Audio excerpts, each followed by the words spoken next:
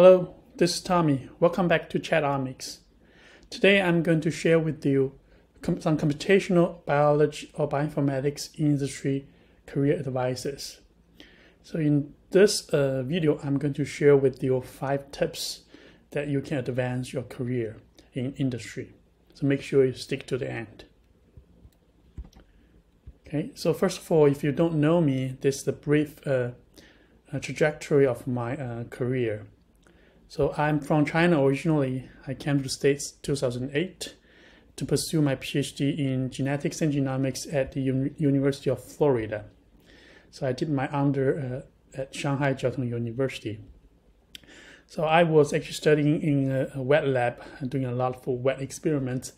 At the 4th year of my PhD, that was around 2012, I started to teach myself computational biology because my PhD advisor asked me to analyze a public available chip sequencing data, and I couldn't open it with Excel. So I stayed for 2 more years to kind of refine my computational skills a little bit during my PhD, and I went on to MD Anderson Cancer Center to pursue a full computational biology postdoc. So there I had the opportunity to play with real-world genomic data sets, TB-sized data sets, and stayed there for almost 3 years, and moved to Harvard Faculty of Arts and Science as a senior bioinformatician, working on single-cell RNA sequencing and single-cell ATAC sequencing data sets. So stayed there for almost 2 years, and then I moved to Dana-Farber Cancer Institute.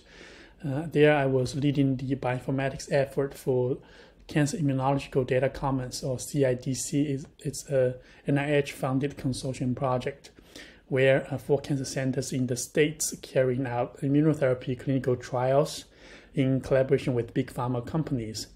And our responsibility was to process all those data securely on the cloud in a standardized manner, and then give those data back to the clinical trial team for downstream correlative analysis.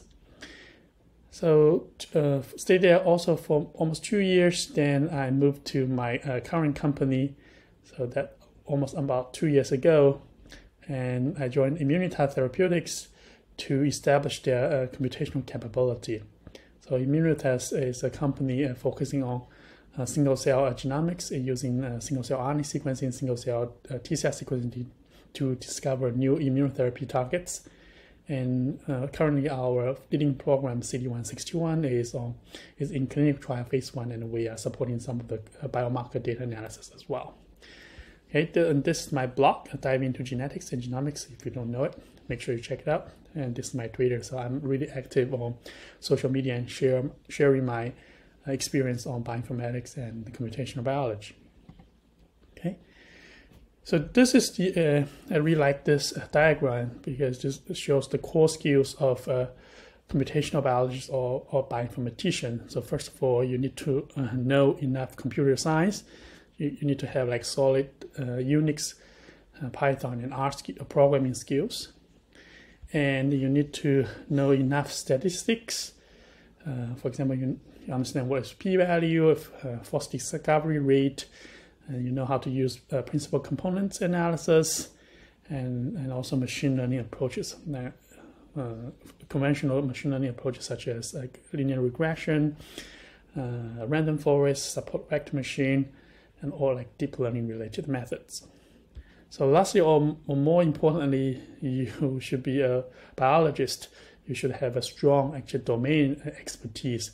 In this case, it's biology. So only if you understand enough biology, then you can ask the right question and also understand the data or even analyze data in a hypothesis-driven manner. Okay, so if you really know all 3, you are the Superman or Wonder Woman. So this is the typical day of my life as a bioinformatics scientist. So first of all, Googling. So I spent a lot of time Googling around. I remember when I just started to learn bioinformatics, I spent so much time online or on the forum to ask questions and Google around. But even now, I spend a lot of time to Google how-to and also error messages. And I spent time on reading manuals of bioinformatics tools, converting different file formats. Bioinformatics is notorious on how many different file formats are there, and in order for one tool to be to use file output from a different tool, you have to convert the file formats.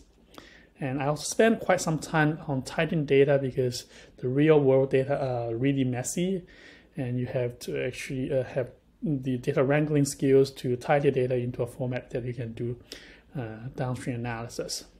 So in storing software, you may actually find a tool that may be perfect for your current problem, but then the first hurdle is always installing that tool without error, and it sometimes can be challenging. And sometimes I spend the whole day just to install a tool. And lastly, real analysis, including plotting or modeling, that's really only accounts for like 20% of my time. Okay, enough about the skills of a bioinformatician or a computational biologist. Now let me give you some tips. So if you want to really advance your career, first of all, the tip number one is you want to get on social media, be it on Twitter or the now rebranded to X or Mastodon, Blue Sky, or LinkedIn. So the reason you want to be on social media is that you can follow people of the same interest. In this case, you want to follow people who are working on bioinformatics. If you are also interested in, for example, immunotherapy, you want to follow professors who are working on this field as well, so you know what's going on, most up-to-date information. And you can also follow like bioinformatics papers or cancer immunology like papers on LinkedIn or like Twitter. And really, I started my Twitter journey that was about 10 years ago after reading Steve Turner's blog, How to Stay Current on Bioinformatics. This is a 2017 version, and he had a 2012 version, so that's like 11 years ago. So after I read that, I started to using Twitter. And after almost 10 years, now I have 25K followers. So these are some tips for LinkedIn. So first of all, you really need to take a professional picture. Just for me, if you actually send a connection request without the picture, I typically will not accept that. So make sure you have a really professional picture taken. So second, use a related banner so people know what you are working on. When people come to your page, they can instantly understand your expertise. Also, the headline here, you should actually write down the expertise. So tip number two, you want to write a blog. So this I quote from Yihui Xie, I web, therefore I am. So if you don't know him, so Yihui, he actually developed for example, R Markdown and many other awesome tools in the R universe. So why a blog? According to him, so a blog post is much better than a statement, I'm good at R or Bayesian stats on your CV. And instead of like writing a CV 20 hours in the last semester, you can spend 30 minutes each day. So in 5 years, building a really good website. And there are also many other things that are more suitable for web pages. Okay, and this is my blog website, so diving into genetics and genomics.com. So I put my publications, my blog posts. So recently I write several blog posts on single cell related data analysis, and more recently I started to write some posts on deep learning. And I also put my CV or talks there. So when people Google you or like find your website, they have a much better understanding what you are good at. And also, if you have many different websites, this is called BioLink, this tool, you can put all your links into the same page. I find it's a very good way to actually consolidate many of your links into the same page. And then you can put this page into your, for example, Twitter profile.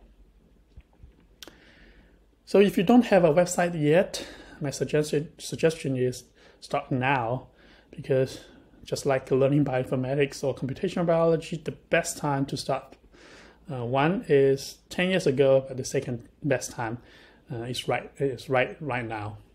So take a weekend to set it up. It may take you several hours, but many people just wait 10 years or like even longer than 10 years for that several hours to set it up.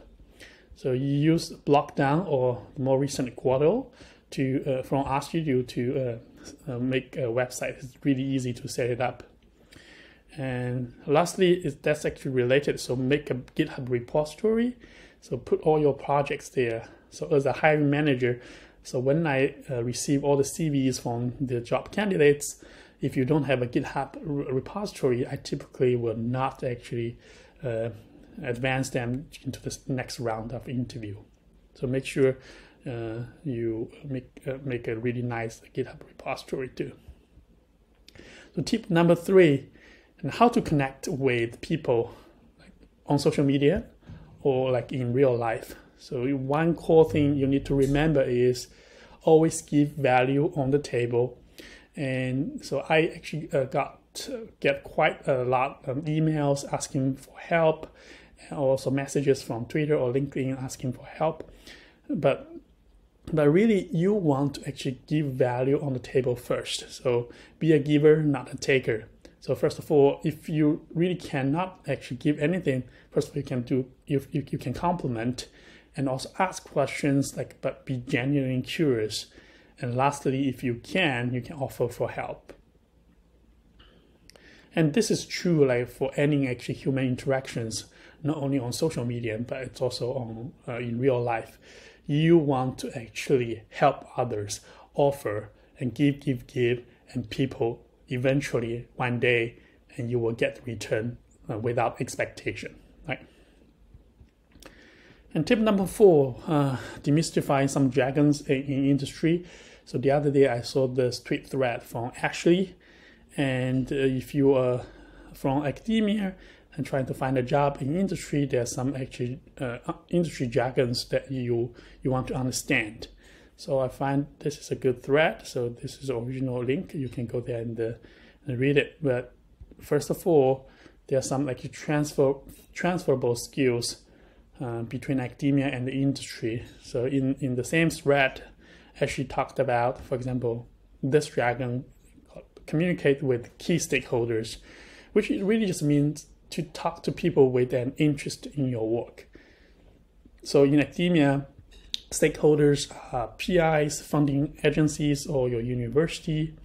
Then you communicate with stakeholders when you give any kind of research or project update. So in a company, that will be your direct manager, maybe your CEO, and your venture capital, those investment companies, or like your collaborators, or even some contract research organization or CROs that you are working with. And second, like create deliverables. Really means create a tangible product from your work. So in academia, it typically means a published paper or reports. And the same thing like in the company, typically it means you develop a program, you make progress for different programs, and generate actionable insights. So really that means determine the key findings from your work. So actionable insights are findings that tell you what to do next. So what study would you do next? What changes do you make to your program? Learning is also another word for findings. So work with cross-functional teams. So really it means work with groups of different departments. So in academia, if you work with different departments like psychology or engineering, then you have worked with cross-functional teams. In the company, so different companies also have different departments, for example, computational biology, or immunology, protein engineer, like in the case of my company, or like translational biomarker team. So if you So I need to work with different teams. So that means I work with cross-functional teams. And lastly, deliver value. So that means the work that increase the monetary worth of the university or company, right? Like in academia, like you create value for your company by bringing grant money, winning awards, teaching courses, and in the company, like if you can push different programs forward and if you can get money from the investors, that means you are delivering value. Okay. So the last tip, so what to consider when you decide to join a company. So I took this from actually Thomas Tan, our previous CSO who recruited me at Immunitas. So first of all, are the science cutting edge? So are you excited about the science? Is the science cutting edge? So that's the first. The second, what's the culture? Like, are the people you will work with kind and smart? So pay attention. They need to be kind first, then smart. So that's a good culture. If you you are in a company that everybody compete with each other in a really bad way, and you will not enjoy working there. Lastly, that's also very important. You need to understand the finance of the company, because if you join a small biotech company, like you need to understand what's the runway. It means how many years the fund can last. So, of course, if you join a big pharma company, there's no such concern. But again, in such big companies, they also have constant restructuring, and they can remove a department actually quite often. So again, like understand those 3 points will be really important. So ask the job hirer like when you're doing the interview. Okay, that's all for the 5 tips in order for you to advance your career in industry for bioinformatics and computational biology. So I hope this content helped you a little bit. So click subscribe if you like it. Thank you. Happy learning. See you next time.